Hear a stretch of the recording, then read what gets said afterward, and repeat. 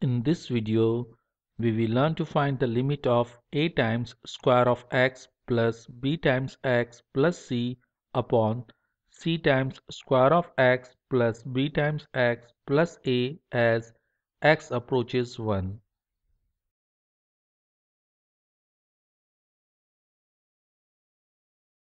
Let us assume L is the limit of a times square of x plus b times x plus c upon c times square of x plus b times x plus a as x approaches 1. Here a plus b plus c is not equal to 0.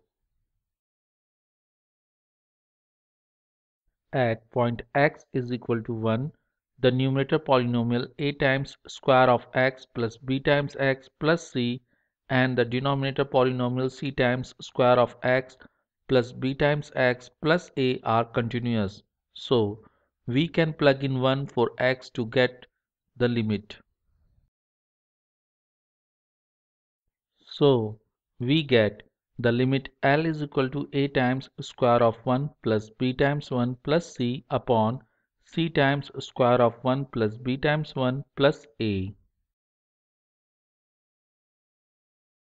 Further simplification gives us the limit L is equal to a plus b plus c upon c plus b plus a.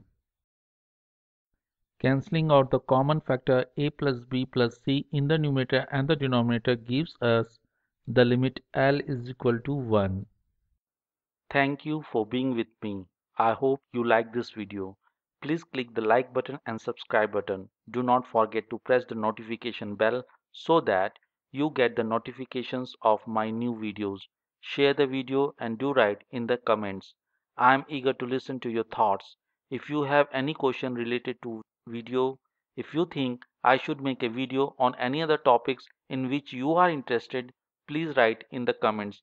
Thank you.